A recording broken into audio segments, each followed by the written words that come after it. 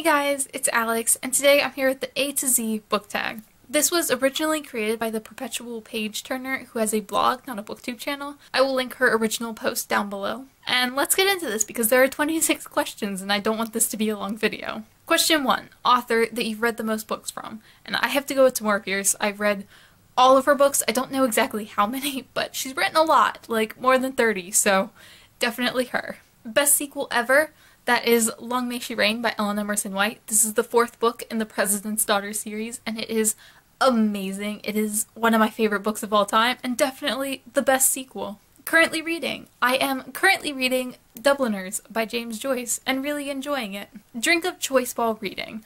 For me, that's water. I'm very boring. I don't really drink anything other than water, so it's just water by default. E-reader or physical book? Definitely physical books. Fictional character you probably would have actually dated in high school. Literally none, because I didn't date in high school, so I really couldn't think of a single one. Glad you gave this book a chance. The Unseen World by Liz Moore. I almost didn't pick it up because it didn't sound like my kind of thing. There was a lot of talk about computer programming in the description of it, and they worked at a university in a lab, and I was like, ooh, that sounds a little bit too sciencey for my taste.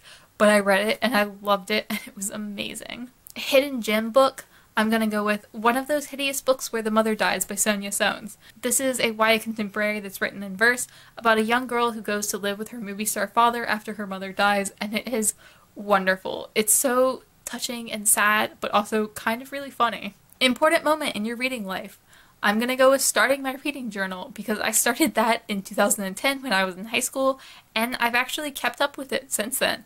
And that's probably the most consistent I've ever been with anything in my entire life. Just finished. The last book I read was The Radium Girls by Kate Moore, and it was absolutely wonderful.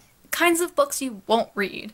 There really isn't much on this list. The only ones I could think of were anything that's heavily religious or erotica, just because I don't have much interest in either of those. Longest book you've ever read? That is Harry Potter at the Order of the Phoenix at 870 pages.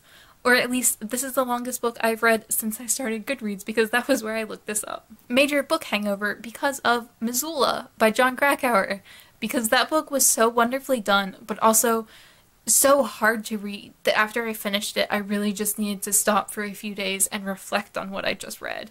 It was wonderful, but difficult. Number of bookcases you own. 6. I have 4 of the IKEA Billy bookcases that you can see behind me. I have a small brown shelf on that wall, and then I have an even smaller tiny bookcase across from me. One book you've read multiple times. A Mango Shaped Space by Wendy.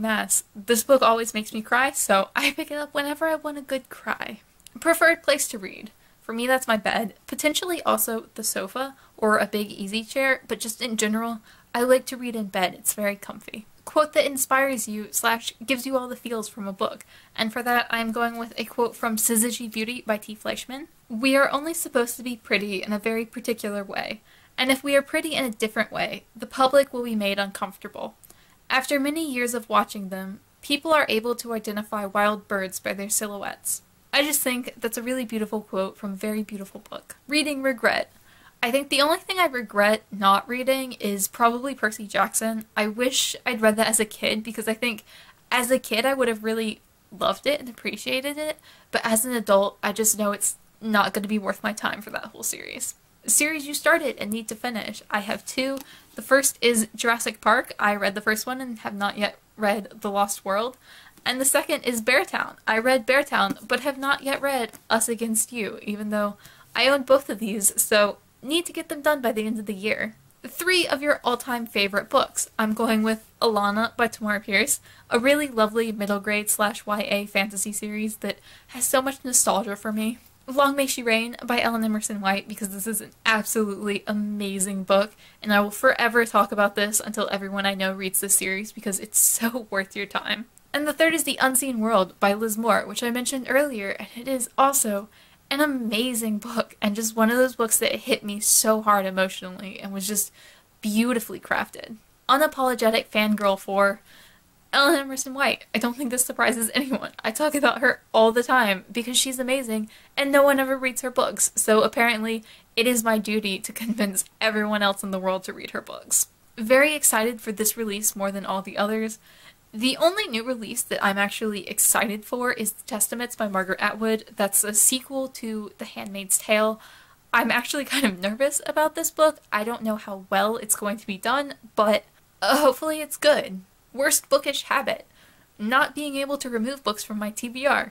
Once it goes on my TBR, it stays on my TBR. I don't know that I've ever removed anything from my TBR. X marks the spot. Start at the top left of your shelf and pick the 27th book, and that is Smilla's Sense of Snow by Peter Hoeg. I have not read this book, but it was referenced in My Sister's Keeper, which is why I picked it up, and now I need to read it at some point. Your latest bookish purchase. That is Under the Banner of Heaven by Jon Krakauer. I actually read this the other month, but I read a library copy, and I saw this in the thrift store the other day and couldn't help but pick it up because I really enjoy Jon Krakauer, and even though I'm not sure I will reread this book, I do want to collect all of his books. Z Snatcher book, the last book that kept you up way late, and that is The Gilded Razor by Sam Lansky. The most on-brand thing is probably me staying up all night to read a book that I didn't even like. This was a super fun tag, so I'm going to tag Inside Robin's World, Linda's World of Books, and I Read Past My Bedtime. So I will link all their channels down below. Definitely go check them out. And as always, thank you guys so much for watching, and I will see y'all again soon.